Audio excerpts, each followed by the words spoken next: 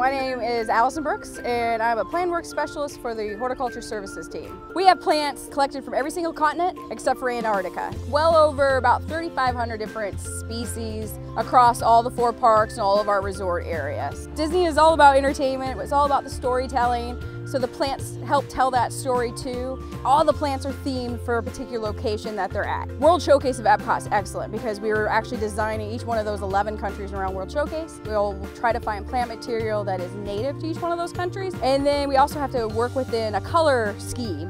So we want hot, bright colors over at Mexico. So you'll do like a lot of pinks and oranges and reds.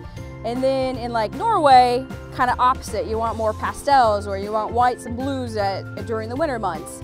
Of course, there's a lot of plants that won't grow here in Florida weather. So now we'll look for plant material that we call our lookalikes. That means that they're gonna look, they may be the same genus, but a different species, something that'll grow here in Florida, or they're just gonna they'll take on the same sort of look of something you would find growing in those countries. We've had Woody and we've had Buzz since we debuted Toy Story 3. And then this year, to go along with Toy Story 4, we introduced Bo Peep and her sheep, creating a sphagnum topiary like the Toy Story set. From start to getting it on show to the guests is probably a 1-year process to get it planted up, irrigated, and that sort of thing. But it is a weekly maintenance of just making sure everything's pruned back, well watered. But if something dies out on it, it's very easy to maintain because we can just go in, pull out whatever doesn't look good and replace that plant material. We spend a lot of time in here where the guests are not here. So most of our really kind of, what I always say, the loud, messy jobs are taking place overnight. So we have to bring in a lot of our own portable lights. We get to drive around all over the place. And we're making magic happen overnight. We're changing out flower beds. But probably the best part is right before park opening. And when you transition into that, getting cleaned up, and then the music comes on, and the fountains start going, and different things like that, and just that magical transition as we get ready for the guests to come back in for the day.